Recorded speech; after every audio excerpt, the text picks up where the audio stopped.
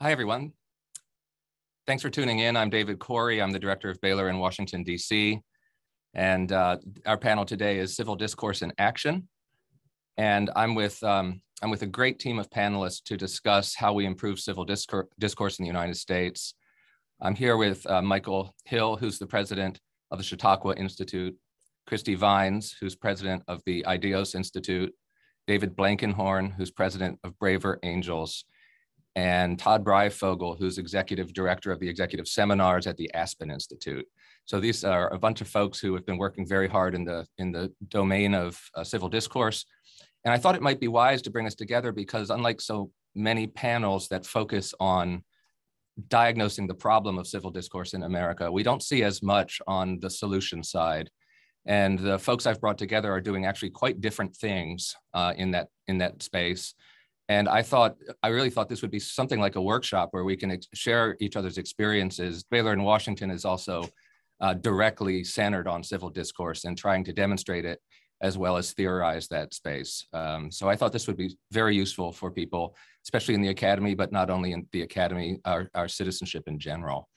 4 panelists can be a bit to manage, so I'll be a little bit more directive than maybe has been my style in the past. But I still want to say, panelists, please feel free to ask questions of each other as we're moving forward, to interrupt me, to put questions on the table that you think are worth asking if I'm missing good questions. And then I want to turn it over to the audience for questions. We always do this, but I'd like to maybe build in just a little bit of extra time because I've had emails from various audience members saying they're really excited about this conversation and they are coming to it with questions. Let me start with David Blankenhorn and then Christy Vines, because your organizations are newer and they're directly and solely focused on civil discourse, whereas the other 2 organizations, Aspen and Chautauqua, are bigger and older. They're doing more things than that. So let me just ask David, if you could start by telling us what your organization is, and then just the main method you all are using to cultivate civil discourse. Yeah, thanks, David. Really honored to be on with these wonderful colleagues. Our main method is to bring together people at the community level in equal numbers of what we call red and blue, lean conservative, lean liberal. So people who really disagree about politics, the future direction of the country, we bring those people together to try to talk with rather than at each other or about each other. And we've developed a method of this that really comes in large part from family therapy. There were a group of family therapists some couple of decades ago that had the idea that techniques to help families in conflict hear each other and try to rebuild some trust could also be used for groups in conflict.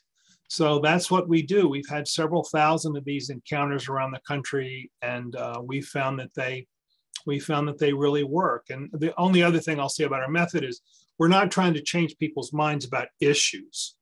We're not trying to have them become centrist or change their view about some issue. We're trying to have them change their minds about each other as fellow citizens, see the common humanity, see where there are common values, even where there are policy differences and so on. So it's rebuilding kind of civic friendship at the grassroots level through this method. That's great. I'll just add, let me have you say one more word about your method, because at least as I've experienced it, and I've had the Braver Angels team out to campus to have, they call it a debate, but it's really not a debate. It's not a debate, no. It's more like a parliamentary discussion. Yeah. And I just wanted to use that word parliamentary so that the audience would know that you say it comes out of therapy, but it ends up looking like a fairly structured parliamentary format where there's a speaker and you have to ask for permission to speak. Exactly. We actually have 2 main kinds of activities. I was speaking more of what we call our workshops, which is kind of, this is what I mentioned about the family therapy, where you're talking to one another in a certain way. The debate format, which you mentioned, is a bit different. They both, and I'm sure that my colleagues on the panel wrestle with this too, they both come from this Socratic method, but one the workshop format begins with what do we have in common. The debate format begins with what are our differences. And some people like one, some people like the other, but the outcome, as you point out, David, is the same. You're trying to get people to look together to find something they have in common. That's great. I'm going to move to Christy. I'll just close this a quick interview with you by saying it really works. And the effort to get at the truth of a problem when you're following the methods that David is describing, that effort is the thing you have in common. Yes. So even though you differ over positions, you're engaged in a common inquiry. Yeah. And that puts you on an equal footing in a way we should make you a leader of the organization, David. That's exactly right. And the other thing is, you probably know, and I'm sure my colleagues see this too, when people have this experience, especially in today's world where there's so much frustration, heartbrokenness, cynicism, anger, when you have the experience of really connecting, it really lights up the pleasure centers in the brain. It's a little addictive. You want more of it because it's such a positive experience. Psychology is the right transition to move over to Christy. Christy, I think your organization, which is also new, which is also an effort to address pressing problems of civil discourse in our country. I've not seen it in action, though I've seen the movie that you've put out, and it seems more than David's, though it's similarly drawing on psychology. It seems to focus on empathy.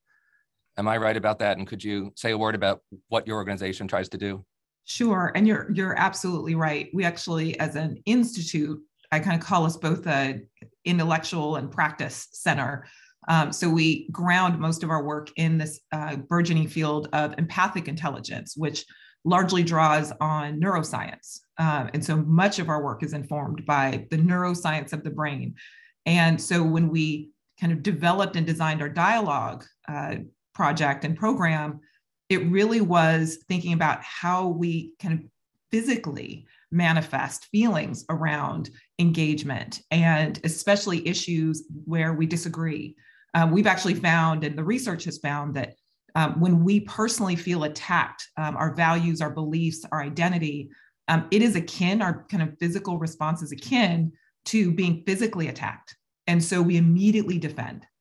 And so what we really try to do through our process, and hopefully you see that in our documentary, is we really help people understand what it feels like not to have the opportunity to defend or debate, but to really deeply listen to the stories and experiences and perspectives that are behind someone's perspective, in order to more deeply understand where they're coming from. And from there, to actually engage then in dialogue. So we ground it very much in stories. We do utilize a story exchange that Narrative 4 has made so popular and has done such an incredible job building and developing that model, as well as many others. But it's not just hearing and telling the story, it's actually grounded in actually telling someone else's story on their behalf, and how that actually changes some of the neuroscientific brain waves and the biases we hold about others, especially groups of others. Just trying to get a picture in my own mind of your method. Are you saying that in order to short circuit the threat of disagreement and criticism, you actually begin by having people get to know each other and share stories, and this all before anything political is ever addressed?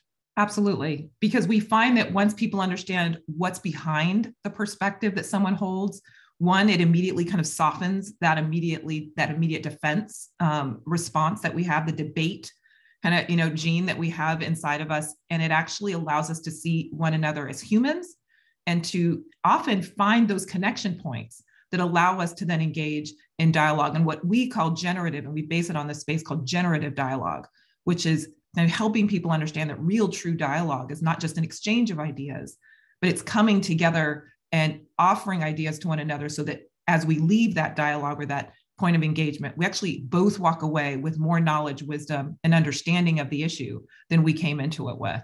And so that's really what a lot of our work is grounded on. We have a whole process that we take groups through. And I would say we're really a complement to Braver Angels and the incredible work that they do, because while I think David and their team really do a great job at really kind of bringing those grassroots communities together and individuals who are it's important for them, right, to be able to have those hard conversations. We really work at kind of the trusted grass tops, the leaders who are kind of the brokers and arbiters of trust for their communities, and really helping them understand why this work is so important. That's great. It's really important. We don't really do that, as you say, Christy. So that's really terrific. If I may ask, what is your prompt? I mean, how do you get them to say a little bit about themselves and their story?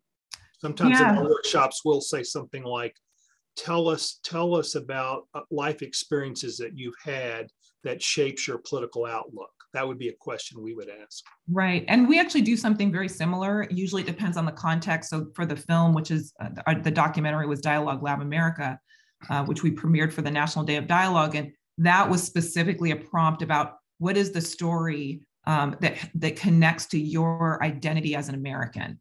And how you understand that. That's terrific. And so that was really focused, whereas we did another group on poverty. And so it was help us understand how you connect to the understanding experience of poverty. So it just depends on the context, but we always give a prompt. That's great. I would want to underscore the importance of something Christy said that also I know that happens at the Braver Angels thing, which she said people walk away with more knowledge. David had said, we're not asking people to change their positions. And that's right, and that's true. But you do walk away from both of these formats knowing things that you didn't know before. And what this underscores is that the breakdown of civil discourse makes us more ignorant as a people because we can't learn from each other. Exactly. And conversely, the recovery of civil discourse makes us more intelligent as a people and therefore makes us more capable of democratic self-government. So this is just to put things in big perspective. I want to bring in Michael, and I am remiss in not saying at the beginning that we are co-sponsoring this event, the Chautauqua Institute and Baylor in Washington, and really Michael and Deborah Moore at the Chautauqua Institute encouraged this event. So I want to make sure that I acknowledge that. I'll mention our co-sponsors at the end of the event. But Michael, tell us a bit about Chautauqua and how civil discourse fits into your mission. Yeah, David, and thank you for assembling this panel. And we're really honored to be a part of it with you. And what a privilege to be with these incredible folks who are doing this work together. So thanks for joining as well. Chautauqua was founded, as David intimated, almost 150 years ago in 1874, at a time when Americans were trying to figure out what to do with leisure time, right? I mean, it was this moment where all of a sudden vacations were possible, but not in vogue. And so it actually started as a Sunday school training camp, but very quickly moved to a place of how do you use interdisciplinary exploration to help people be better citizens. And so Chautauqua starts its entire focus with questions. So it asks people to actually suspend what they believe and to lean into questions around critical issues. With the belief that, and I think my colleagues would agree, so much of what breaks down in civil discourse is when we enter into a space assuming we have the answers. That blocks off an ability to learn anything else. And so the Chautauqua approach is looking at critical issues of our times to say to people, there's a number of ways you could view this. Come with your questions versus your answers. And so the whole format is really providing in-depth information from people who are deep into a particular topic.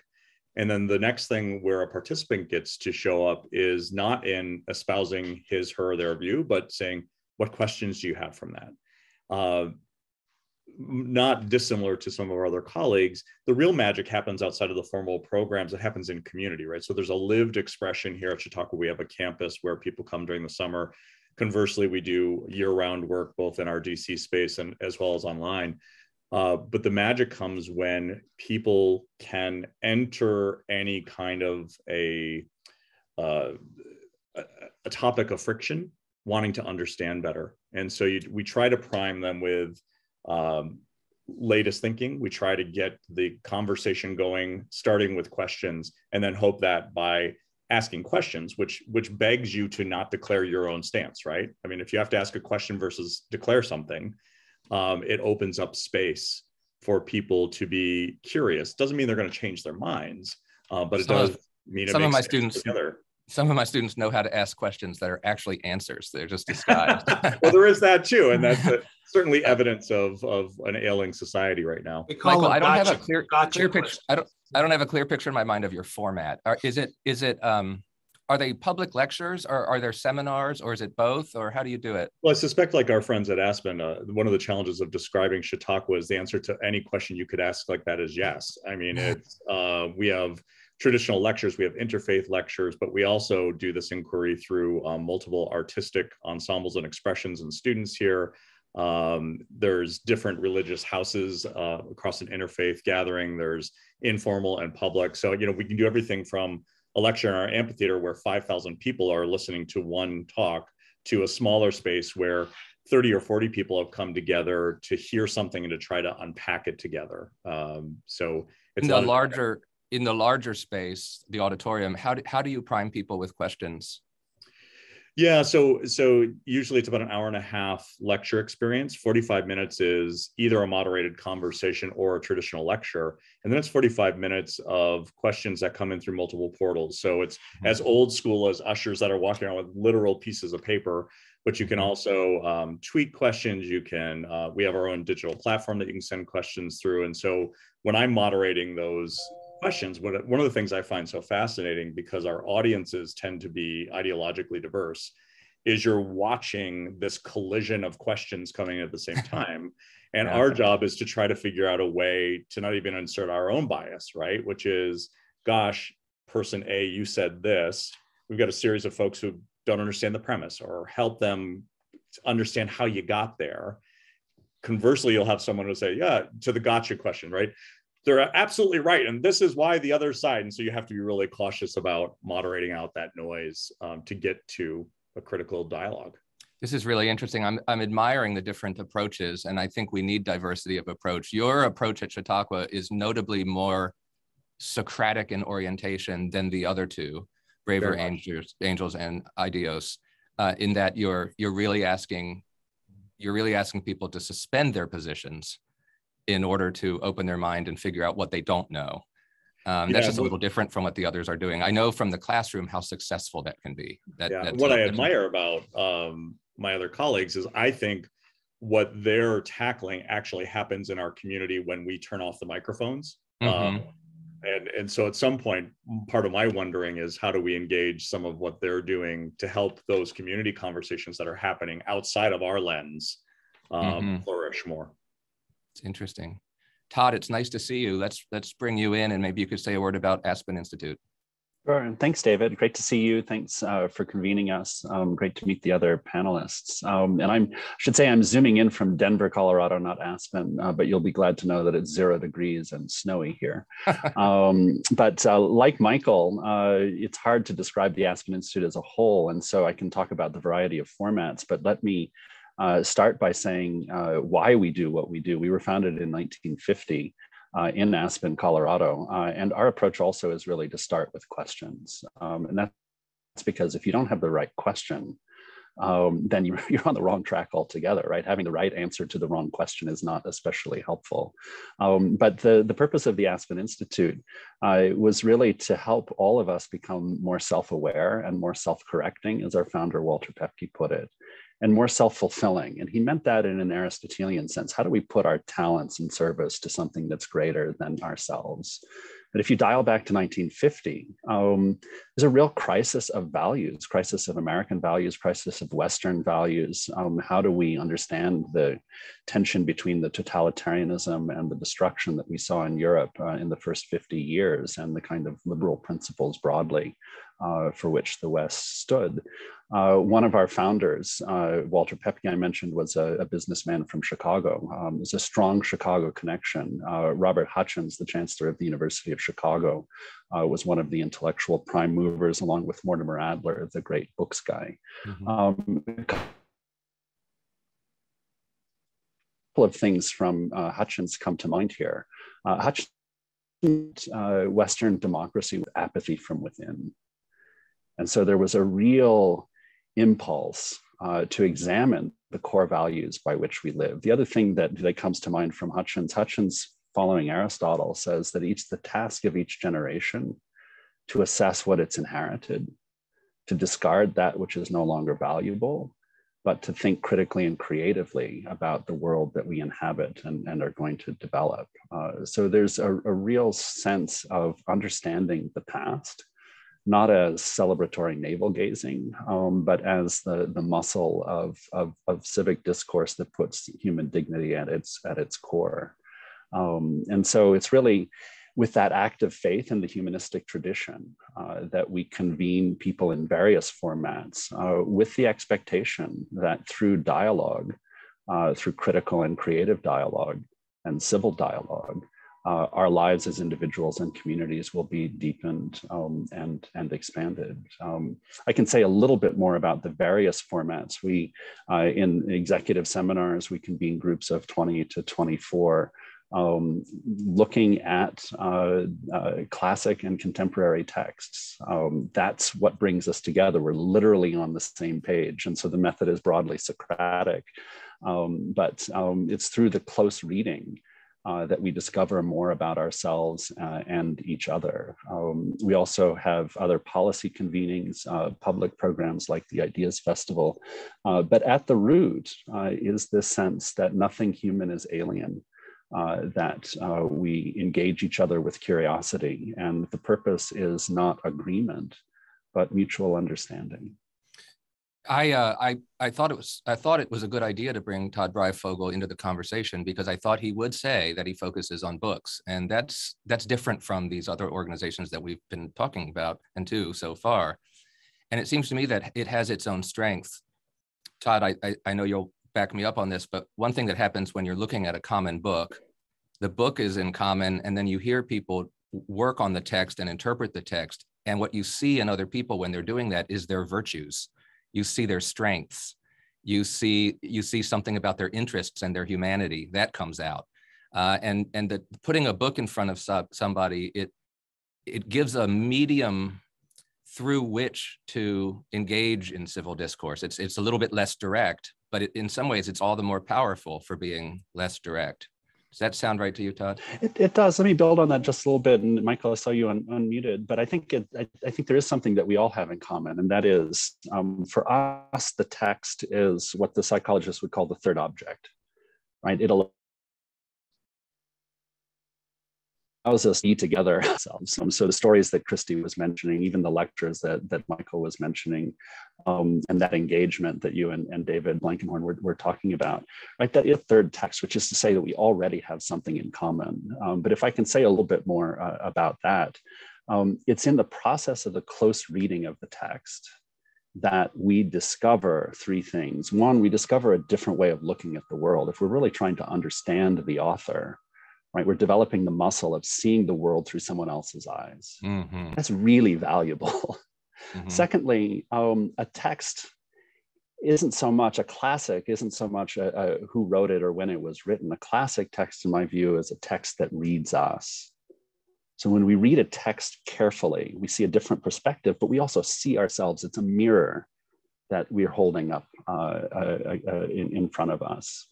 But then the third moment of the text, as I call it, is a springboard for talking about contemporary issues. And so we'll read everyone from Plato to Confucius to Martin Luther King and Simone de Beauvoir, Ta-Nehisi Coates. And one of the things that our participants always say is, I can't believe how relevant this old stuff is as they're talking about Plato or Aristotle or Confucius. It sounds like it was written yesterday, which is true if you read it with a particular mindset. And so to be in conversation with other people in other times and other places who've thought about what it means to be human, who've thought about what it means to live justly in a good society, is to be initiated into a contemporary conversation as well. A conversation among peers, but then also a conversation with ourselves. How am I going to show up in the world? Go ahead, Michael.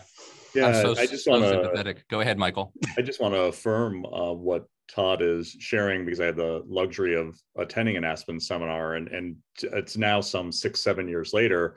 The people in that week-long seminar are still colleagues and friends of mine, and it came through wrestling with so many of those seminal texts and the modern texts and hats off to Aspen. Chautauqua just in the last 2 years started something called the Mirror Project, really building off of our friends at Aspen around, what do we all have as a duty to understand, through so many of these horrific racial killings, that we use text, right? We use books to say, engage that what you do or don't understand, but engage it. And together, let's unpack it and let's try to understand what our responsibilities are to create a more just society from what authors can tell us. So just an affirmation for my colleague and a thanks for 7 years ago, taking me through that journey myself. Thanks, Michael. Is the division over which you are an executive, Todd, and it's the executive seminars, is that called that because you invite executives to do this, or what is it? It's a great question.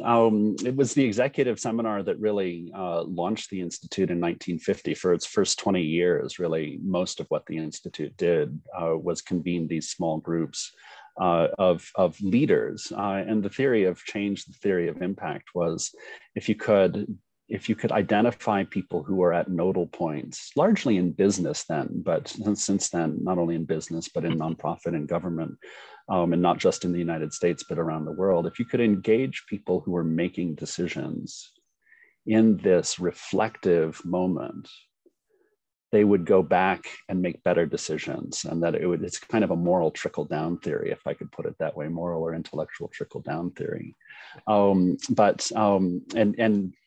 It's not just executives, because the decisions we make as human beings, not just as leaders, but as sentient beings, the decisions we make are ultimately moral, not technical. And yet most of our education, Baylor accepted, most of our education is on technical skills. And so there's a gap that we're trying to address between what we can do with our power and what we ought to do. And most of the time, our moral compass is formed by accident. And it really should be formed in a more intentional way. And so giving people an opportunity, and Michael described it beautifully, giving people an opportunity, not only individually, but in a moral community, to reflect on what I believe and why I believe it is absolutely central. And I think ideally a university does that. But David, as you know, one of the reasons I left the university was that it seemed to me increasingly the case that the university had abandoned that core moral and intellectual vision.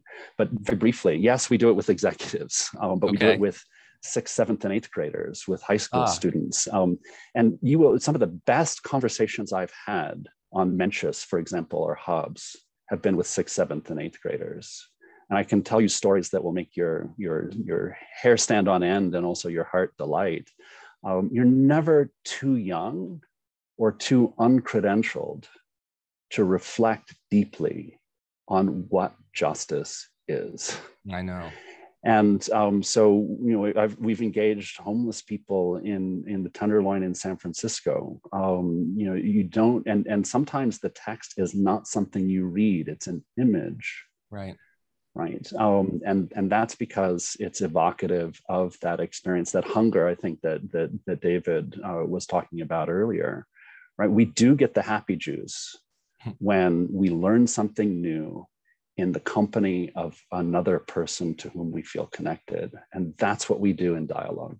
Can I add something to what Todd, and actually really all of us have been talking about, but I think really Todd's kind of nailed it on the head, is what we're really all getting at is critical thinking, right? The process that dialogue and convening and having these, as Todd said, these reflective opportunities through a text or through conversation or engaging with another human being's stories, what that does is it really just improves our critical thinking ability. And so I love that, Todd, you're starting so young, because largely what I would posit is that much of the work that we are all doing, and the reason that it is so needed right now, is I would say it's not necessarily just a lack of civil dialogue. We actually have a lack of critical thinking that's happening around the big questions of our time that require exactly critical thinking to solve them.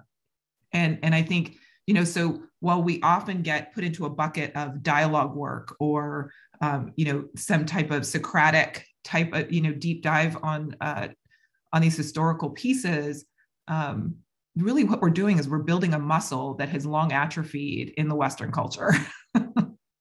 I agree. I would fill that out just a bit by saying the way critical thinking has ended up at our universities, it's narrowly conceived, and what you're doing is more powerful than that, I think, Christy. The narrow conception of critical thinking is that you look at our society and you try to pronounce things that are wrong with it. That's very different from the empathy that you're building in your storytelling things. That's not critical. That's sort of the opposite. It's helping us to see uncritically who people are. And I think that it allows for, what you're doing allows for, and I know you include this in critical thinking, I just wanted to stress it, self-critical thinking, not aimed outwards at everything that's wrong with the world, but aimed inwards. How can I be a better listener and a better understander of the environment that I'm in? Right. Because I'm a professor on a college campus, I've seen that narrowing of critical thinking, and I think it's done some damage. I think students are given a critical frame of mind that it doesn't reward seeing the good in the institutions that are around us and appreciating their fragility and what they serve. We've already kind of gotten into this, but I really want to ask it directly to see if we have anything else to say about scaling up. I mean, our society is not a seminar room. Our society is not a parliamentary debate. Our society is not a session in which we're getting to know each other better and then understanding where we come from. It's as the political philosopher Hannah Arendt said, it's not a nursery room. It's not a nursery school. It's rough and tumble, and we're never going to have everybody engaged in civil discourse. That's a pipe dream, and I'm not even sure that would be a good thing. But so how do you scale up your efforts to reach more Americans and to have more of an impact? Our model I take it that Todd's thing about executives is a strategy. So is 6th and 7th graders and 8th graders. That's a strategy for who you get at. Go ahead, David. We depend on volunteers. We have a small staff, but we have over 2,100 trained volunteers. We have state coordinators in every state. You join to become a member, $12. We have 78 local chapters, and we're getting more each month. So, and the secret that, or what we want to be a part of is a social movement. We don't really even think of ourselves as an organization. We think of ourselves as a social movement in an organizational container. So the whole point for us, because we're at the grassroots, the whole point for us is to have most of the people doing the work who I, as the president of the organization, have never met. That's the goal. And because this does meet a need that people have, it works pretty well. We have some important weaknesses, particularly around the area of developing critical thinking, which maybe we can get back to. But on the scaling question, there are different ways to think about it. Our way of thinking about it is think of what is required as a social movement. You don't care about professionalism. You don't care about hierarchy. You don't care about branding. You don't care about any of those things. What you care about is lots of people taking the initiative to do the work at the local level that the people who run the organization haven't met. That's what you're trying for. I'll actually add to that because, again, I'm such a fan of what Braver Angels does. And I just think that they kind of have laid such an incredible foundation for the rest of us to build our work off of. But, and so again, being complementary, I think, to what David just said, we recognized early on that, especially in this current state of polarization where there is such a lack of trust, right? Trust is broken down at every institutional level, that really bringing people to the table has become increasingly more challenging because of that mistrust and because of the deepened kind of foothold where people have planted themselves ideologically. And then when you add into technology and artificial intelligence affirming, right, that they're right and there are all these other people that agree with them, it makes our job increasingly harder. And why we focus on those trust brokers who have the networks and the audiences and the reach that we will never have.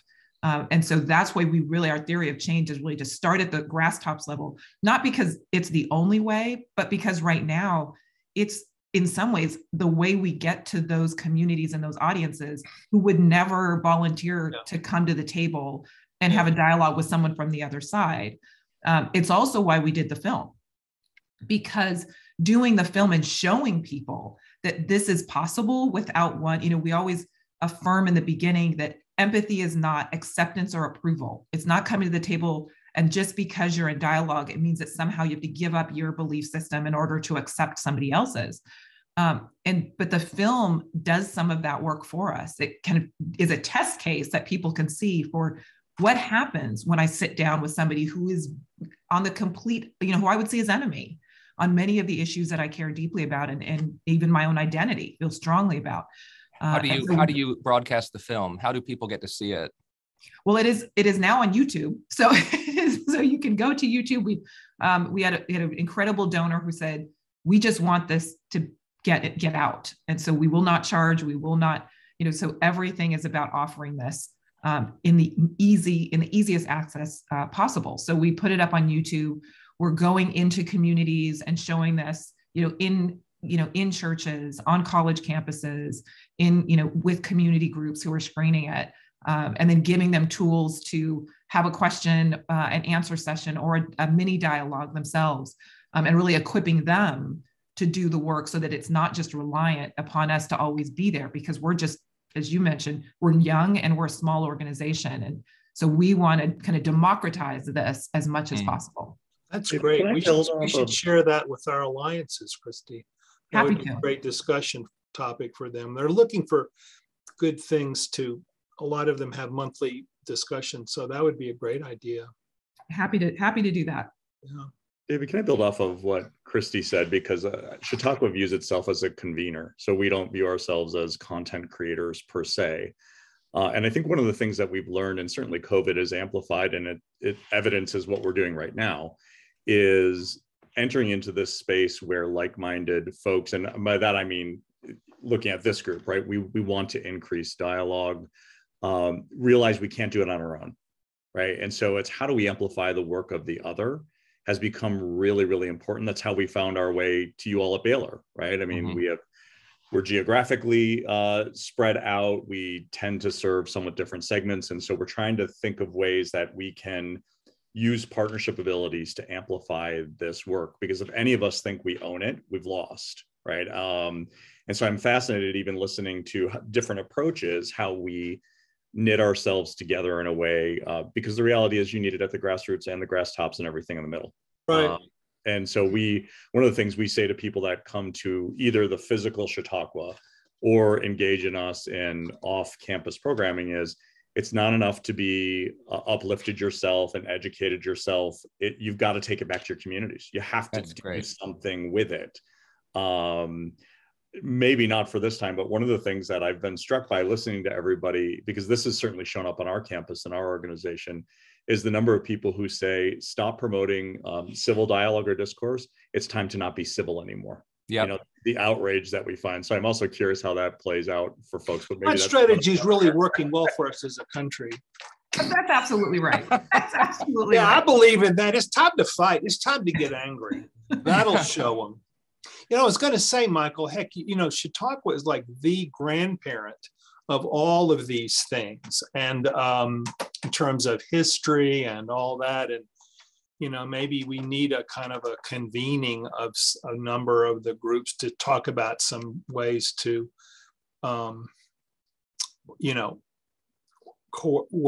work together a little bit. I mean, because there is a lot of activity in the area, and I think more convenings would be helpful. The other thing I would say, I think the Achilles heel of what we're trying to do now is the lack of conservative participation. In other words, it just renders the whole thing inoperative if we don't have conservatives and liberals coming together on equal terms.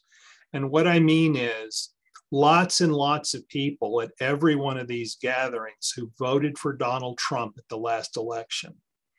Now, if we convened we sent out a search warrant for the entire bridge building movement for one individual who voted for Donald Trump at the last election, we would have a pretty hard time. We might find a few, but it would just be like 98% the other way. So one of the things that we're struggling with the most is, and I think everybody, well, I will say I'm not the only one who has had this thought. And so I think that one of the challenges we have as a movement, or however you want to put it, is taking the issue of viewpoint diversity not just as a theoretically welcome idea, but as a practically operative idea when we have our events.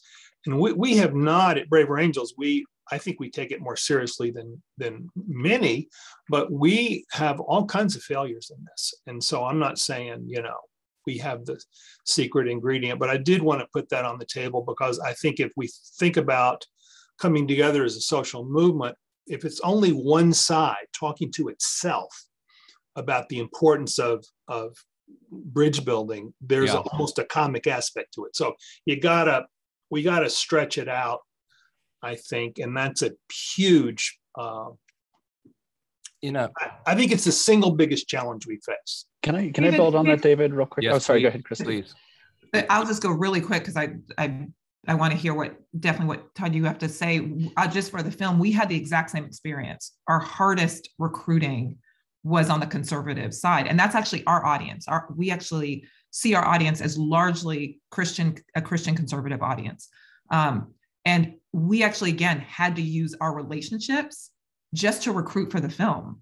But it was really important for us to show the diversity, kind of ideological, political, and every other diversity in as much as we could in the film, so that when people see it, they actually can identify and see themselves. You have to be able in to the see film yourself. Yeah. Reflected fairly. Yep. Yeah. Sorry, Todd. I think Aspen is nonpartisan and I would say intellectually pretty centrist, but I think there's a perception and a lot of self-selection that leans more left. But to build on David's point, I was talking with a very distinguished state Supreme Court justice who's very much on the left the other week, and he said, I feel more comfortable speaking at the Federalist Society on the right than I do at the American Constitutional Society, where it's just a bubble. And so I think, yes, it's been a struggle to get people further, and I'm not even sure the categories left, right, liberal, conservative, Republican, Democrat apply aptly anymore, but there's a real desire for people to get out of their bubbles, and an increasing sense of two things. One, where do you go to get out of your bubble that's both safe and challenging? And then the second thing, to come back to something that Christy said, this is a muscle, and it is an atrophied muscle, the capacity to engage in civil, critical, and creative discourse.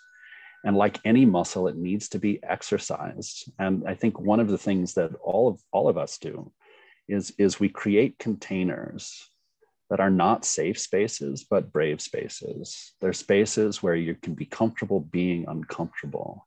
And that's when we learn. And to what Christy said earlier, right, that's where the bonds of trust are formed, mutual understanding, which is not necessarily agreement. But how do we cast that net more broadly and create that impulse to be comfortable being uncomfortable? Yeah. Yes, Todd, I Well really put. love that, because I suspect, like Aspen, I mean, Chautauqua would consider itself centrist, but gets branded often as very left-leaning. And it frustrates me tremendously when we sit down to think through programs and different types of, what are the questions, right? And we're constantly trying to figure out as many complexions that could be answers there. But I think one of the things you hit on is where does it feel safe to be uncomfortable, right? And for some reason, right or wrong, and just affirming what Christy said, I don't know why this notion gets branded as a leftist or a progressive thought, the notion of dialogue. And the folks that would ascribe themselves to a more conservative frame at Chautauqua will say, I'm fine feeling uncomfortable. I just like the other side to feel uncomfortable too. Yeah. One of the things I think we have to really be honest about for those that would assign themselves to the left is they, and I'm using broad terms here because I agree with you, Todd. I think we don't fit neatly into these buckets anymore. But left-leaning folks will often want right-leaning folks to feel uncomfortable until the flip happens, right? Yeah. And then it's, and I think that's something we are all challenged by is how do you create a level playing field in which different modalities and different ideas can express themselves to the greater betterment of this? Yeah. You know, we don't use the word dialogue because dialogue has a left valence to it. To speak in overly broad generalizations, because everybody listening, all 100 of them, there's exceptions to this rule, I know. But in general, it's been our experience that people left of center tend to have a kind of explanatory framework that comes out of the social sciences, particularly psychology. And so the idea of dialogue, we can talk together, we have things in common, we can reach out across differences, is much more comfortable. People on the right-leaning side of things tend to have explanatory frameworks that are more often anchored in economics and religion. They want to, first of all, say what they think. They want to get their opinions out there, and they don't want to be silenced and told that what they're saying is wrong. And so they bring a kind of a declaratory model to wanting to have discussion, which can be great because in a well-structured debate format, which we found our conservative members like much more than anything that could be called dialogue, that thrives and they work, and this becomes a collective search for truth. But what I'm saying is that typically the language of bridge building, the methodology of bridge building, the people who pay for it, the people who run it, the people who rise to leadership positions in it, the people who come to panels like this one, and I include myself, it's all on the left. It comes out of a left framework. So, I mean, okay, too strong a statement, but you get my point. Yeah. Therefore, I think a big thing, and I'm starting with myself, I'm looking at myself, right? I think we need to challenge that at a root and branch level if we're going to achieve our objective of bringing in the other half of America into our movement. Thank you for that. Let me share one more question with you. It's a final question. And unfortunately, I think it's a very hard one, and it might even be an unanswerable one, but I'm going to do it anyway. And then we have some fantastic audience questions lined up that I'd like to turn to. My question relates closely to what we've been saying about civil discourse being a kind of an atrophied muscle. I want to describe it in older language as a virtue, or maybe it's a cluster of virtues. And I don't think that's too controversial. Toleration, patience, these are the sorts of things that it demands: ability to articulate one's thoughts and openness to change. But once you locate it in the domain of virtues, you realize immediately the problem. Virtues are things that we come to through practice. And one practice session does not give you the virtue. So I think in so much of what we're doing is we're giving people a one-time experience that shows something that's possible.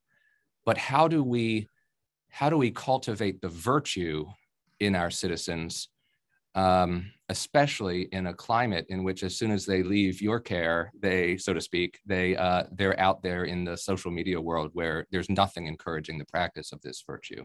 Do you understand the question? I mean, it just seems like not short-term, but really long-term cultivation is called for, but I don't know how to do that. Just briefly, I think it's a great question, David. It's very clear, and it comes back to the question you asked earlier about scale, because I think a lot of what we do are one-offs, but I think one of the things that we've tried to do at Aspen in the pandemic has been a gift here, is not only to do the grassroots that Christy was mentioning, but to have ongoing opportunities for engagement. And so, yes, you can come for 7 days to the executive seminar in Aspen, Colorado, but you can also Zoom in to the seminars that we're offering via Zoom that are free and open to the public. We had a young woman Zoom in from Kiev last Friday. So there's also an international component to this too that we might talk about. But it is a practice, and you don't go to the gym once, right? You don't go to church once.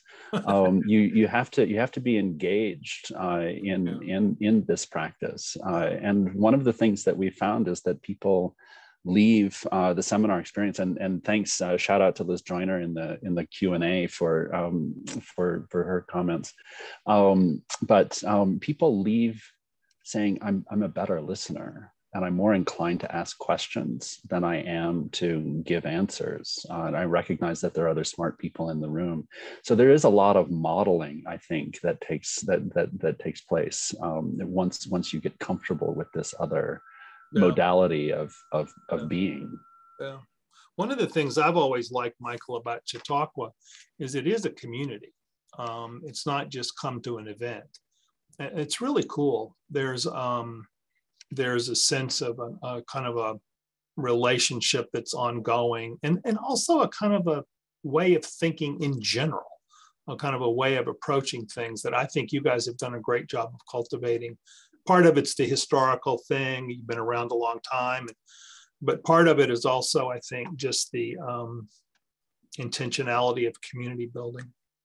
Yeah, David, thanks for that. And I think one of the challenges, which David Corey is hitting on, is even for those who come and drink the big Kool-Aid, right? I want to make my community a better place. I want to take all that I've learned. I recognize that I'm fortunate to have this experience that others don't. The next question is, and what do I do with that? Right. And I think that's part of what we all need to engage in is when the organizational structures that support and uplift this work aren't present, how do we re-knit that into the fabric of our society as just something we do, right? And that citizens work on because it's expected of being a part of this society. And I think that's a good chunk of what we lost is some of that notion of individual responsibility to heal. And it goes to your notion of this being a virtue, David, right? And we have a responsibility to heal. We have a responsibility to understand how to live together in society in a way that advances these virtues. And I think that's been lost somewhere along the way. This is a nice segue into a question that I think is very important. I think it's important because just as civil discourse is a virtue, so is uncivil discourse a vice. It also has to be habituated, and it is habituated. It's habituated on social media, and it's habituated in our news media. And so the questioner asks, do you have any recommendations for keeping online communication civil, blogs, social media, et cetera? I just love the question because I could just see us entering into the realm of vice, and how are we going to fare in there with our new virtues?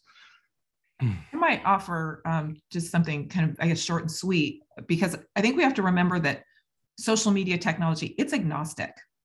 It is what we make it.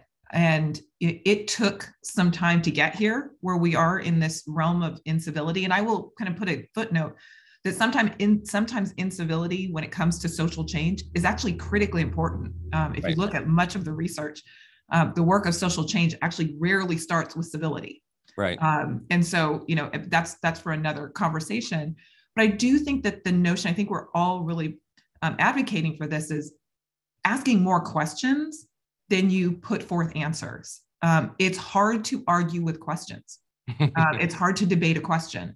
And most people feel very respected when you ask a question. They feel challenged and become defensive when it becomes an exercise in who's right and who's wrong, a very binary environment. And that's what we've created in largely these social media forums, is mosh pits of debate. And so everybody comes in with armor up versus a much more Socratic approach, which is asking more questions to unpack what's behind people's ideas, and then we can talk.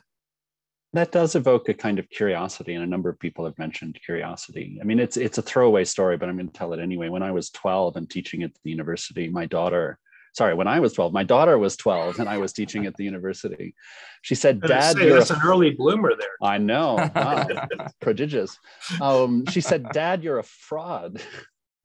I said, "What do you mean?" And she said, "You go around asking questions that you don't know the answer to." And why do I tell that story? I mean, we live in a culture that wants answers, and that somehow, and David, Corey, you mentioned this, right? The capacity for change. Somehow the capacity for change is seen as a vice, not as a virtue, right? That somehow you've flip-flopped. So I'm with Christy. The more we can model, and I'm not sure that social media is where we want to put all of our energy. I think one of the things that we found is that when you have that genuine human connection and conversation with one another, whether it's on Zoom or elsewhere in person, you have less and less patience for the thin gruel that is social media. But the more comfortable we are with asking questions and not needing to have all of the answers for what, after all, are really difficult aspects of the human predicament, the more we can lean into the questions, the more we model, I think, a different mindset for engaging each other with dignity. That's absolutely right. The conversation starts with questions. I think the big social media platforms are going to have to change, and they're struggling with ways to do that. But their model is not working well, and I do think there are going to have to be some changes in it. They're aware of that. I know teams of people in DC that are very worried about it, and they're honestly looking for recommendations from people. But the change has been slow. They are. Yeah, they are. One questioner wants to know what the answer is obviously yes. So I think he or she just wants to hear us talk about it. But is ideology a problem? Yes. Yes. No. Actually, I agree with Todd. I agree with Todd. My worldview says that it's not a problem, and I'm sticking with it. I love what Václav Havel said. He said he thinks we need to go from an age of ideology to an age of ideas. I just think that's great. I love that. I'm going to put that on a bumper sticker. That is good. That's good. I'm leaning in that direction too, David. So thank you for that. We need more ideas. But I think we're also in a culture which treats ideas as a blood sport and not as a mode of inquiry. And I say no in part, David, just to be silly and provocative. But I think it's worth wrestling with. To what extent do we really understand the ideologies, the intellectual roots of the things that we believe, as opposed to just trying to win in whatever forum we are. Also, why I really love the work that the Templeton Foundation is doing around intellectual humility, which I think is what we're really getting to, which is this idea that, and so I say a little provocatively that, we need to, throw out ideology, but only to a certain extent, because, it is important to come with some framework, with some idea of what you believe about the world around you. I think we would I almost think it would be impossible not to, but to have enough humility to be open to being wrong. And I think that's the tension that we demonize, right? Yeah. This idea that if you come to the table with, I believe X, but I have enough humility not to want to make the decision based only on my own knowledge. And so it's important to recognize that I absolutely could be wrong. And there's nothing wrong with that. That's actually very mature, a much more mature way of looking at the big questions. Yeah. So is it, in some cases, it's the difference, right, between, it's not about eliminating ideology, it's not showing up as an ideologue. Right. And there's a difference. Nobody wants to be an ideologue. Yeah. Oh, I think some do, but again, just provocative. No, I think, to the extent, it's interesting that, and Hannah Arendt talks about this, it's interesting that we know what zoology is, right? It's the logos of things that are alive. We know what anthropology is. It's the study of the anthropos, the human being. It's interesting that ideology as an ology has taken on a completely different form. It is not the study of ideas. It has become a doctrine that tells you what to believe. And in that sense, yes, I think ideology is a problem to the extent that it short circuits our moral responsibility of thinking for ourselves. Yeah. I guess in my mind, maybe ideology is not the right word, but I think of, monist thinking. That is you have one idea or one set of ideas that you think explains everything. So anything you encounter fits into this structure of belief that usually revolves around a central explanation for everything. And so they're monist systems of thought, some of which are quite beautiful, that tell you this. And my own view is that maybe one of them's true, who knows, but these ways of thinking don't lend themselves to seeing the weaknesses in your argument, to having a kind of more to recognizing that not everything fits together into one total system that is foolproof and rock solid. So, could we speak to this one question? The questioner says, it's dialogue is nice, civil discourse is great, but can't we reach conclusions? No, I don't think that's possible. Not in a democracy, because one of the things that on the big question, you could reach conclusions about what day it is. Hopefully we'll be able to reach a conclusion about who wins the next presidential election. But on the big questions, no, the conversation keeps going. The conversation is never closed on the big questions of democracy. Also the beauty of diversity. And I think understanding that there is a beauty in the diversity of opinion. I think, again, going back to that point of humility, I know I can raise my hand and say, I never want to be assured that I know absolutely the right answer on almost anything, because that stops me from wanting to learn. It stops the curiosity that's been mentioned over and over again. And to me, that's part of the human experience is, engaging with others and learning and exposing myself to new ideas. I think the minute we reach a solid conclusion on almost anything is the time life gets really, really boring. Yeah, I think if you look at the text that Todd wrestles with in his program, which continue to evolve, right, which is a part of this answer, those are snapshots in time that if we were to say it's settled, think of the injustices that would still live, right, that people were so certain of. And yet that's the human condition continues to evolve. And I think it goes back to that notion of questions. Every time we think we know the answer, we need to ask another question. Yeah. I mean, there are two distinctions I would make. One is particularly as we think about civic life, and the point is especially acute at the moment. Right? We're either going to settle our differences, we're going to reach conclusions by persuasion or by force. So that's rather sobering, particularly at the moment. Yeah. But the other thing I would say is that I began my remarks by saying that the purpose of the Aspen Institute is this act of faith in the humanistic tradition, and it's through reflection and dialogue that we become more self-aware and more self-correcting. I'll just lean into that for a second. I mean, to be more self-aware, right? That's the knowledge of oneself, the knowledge of one's surrounding, the intellectual humility that Christy was mentioning earlier. But it's not navel gazing. It's saying I can be different, right? I'm going to correct myself in reference, right, to be more self-fulfilling, in reference to something that's bigger than myself.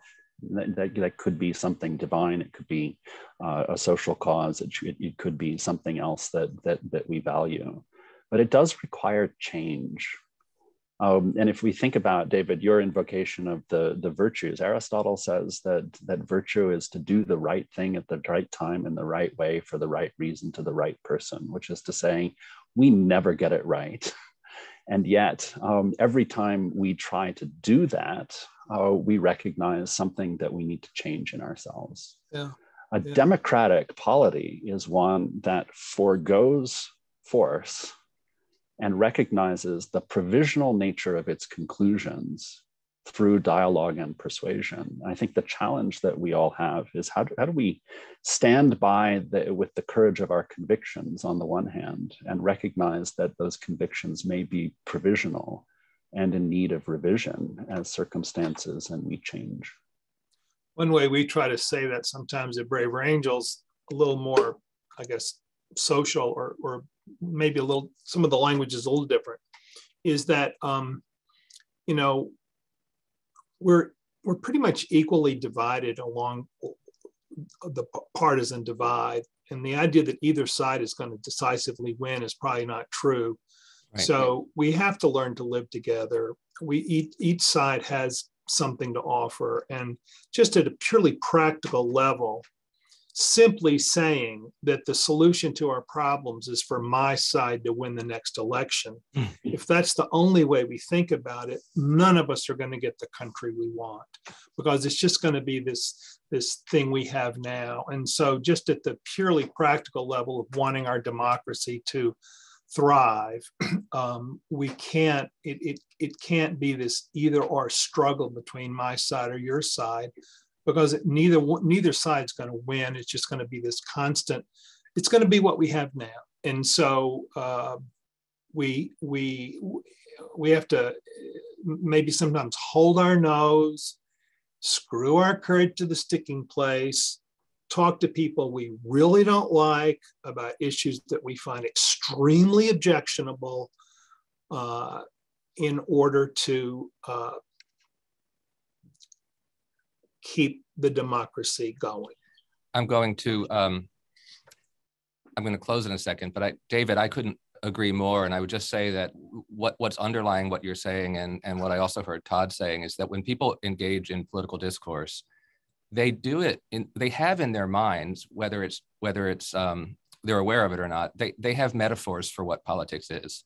They have an idea of what politics is. And one of these ideas that has become, I can measure it, it's become much more prominent lately, is that politics is a form of war. You use the word blood sport, Todd, and that's right, that this is a endeavor in which there will be winners and losers. And this is actually a delusional way of thinking about politics in a pluralist society. There won't be final winners and losers, as if we're in World War II engaging against, Hitler and his forces. Really true. We have no place to put our enemies. Every candidate who has ever run for office says, "I'll fight for you." I'll fight for you. That's an interesting way to put it. The language of conflict, and I fight other people for you. I don't know. So the substitute would be, I would just say, I hear intimations of it, and what all of us are saying, defending civil discourse, it itself assumes an understanding of what politics is. Politics is something like the ongoing negotiation of truce among people who don't agree but wish to live together. Bravo. It's not glorious. That's beautiful. It's not heroic, but it's what we do in a pluralist democracy, and civil discourse is an instrument by which we do it. So I want to thank the four of you from the depth of my heart for such a good conversation on an important topic. I also want to correct my mistake by thanking the co-sponsors that we have, not only the Chautauqua Institute, which is our equal partner in this, but also the Civil Discourse Project at Duke University and the University of North Carolina Program for Public Discourse. Both came alongside and helped us broadcast this event out to their networks. Thank you all so much. And thank you to the questioners in the audience. It was a nice audience who hung in there with us for the whole time. The questions were fabulous. If I didn't get to your question, I'm sorry. These people aren't hard to find. If you Google them and you want to give a question to them, probably they'll write back. Thank you all so much for your energy and your time. Thanks, everybody. Thank you, David.